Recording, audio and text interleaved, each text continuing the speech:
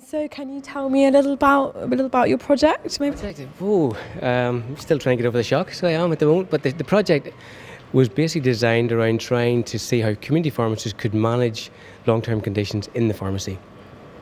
We were able to negotiate with the GP that we would take their laptop from the GP practice into the community pharmacy, which would give us complete access to all patient records in the pharmacy.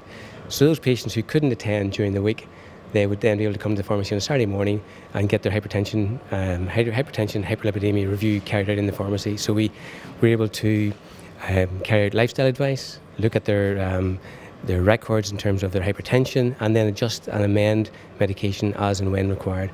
Also do a medication review as well at the same time. So basically looking at those patients who don't normally access the GP surgery easily, but at the same time, get a full medication review, and their condition, their long-term condition, is managed. And it goes back to a comment my professor made many years ago, back in 1979 it was, where he said that in the future, medical practitioners would be diagnosing the patient, and then they would hand the patient over to the pharmacist to be managed. And that's exactly what we were trying to do.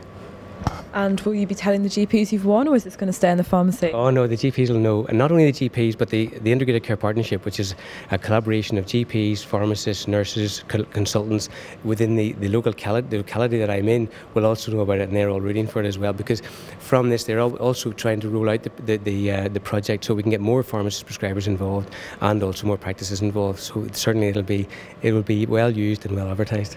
And finally, what would you say to anyone applying for this category next year?